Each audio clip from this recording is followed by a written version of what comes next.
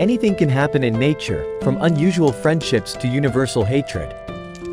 On the internet, you can find many unusual videos related to animals, and the one presented below is one of them. Thanks to the launched quadcopter, the man was able to see porcupine needles on the cow's nose.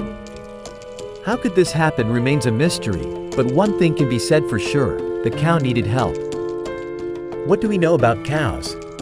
They give milk, can be friendly, and even cry. Is that all we can say about them? Definitely not.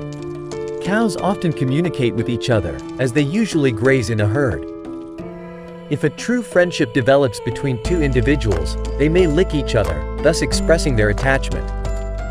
Just like cats. If such friends are separated, they can greatly miss each other.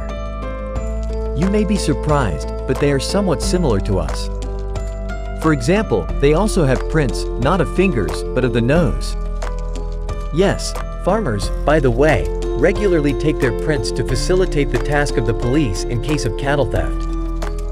But what to do if there are porcupine needles on the nose of the beloved cow? Urgently save it. A porcupine is not as simple as you think.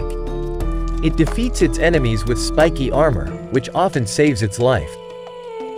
If a baby is threatened by danger with needles, it skillfully turns into a ball with spikes, which predators are so afraid of. Hedgehogs can live in cities, but many of them suffer from human activity. Even though there is no hunting for hedgehogs, they are inadvertently displaced from their familiar habitats. Who would have thought that with the help of a drone, you could save an animal's life? It's good that the video recording did not go unnoticed, because thanks to this, the cow was able to be timely freed from the needles.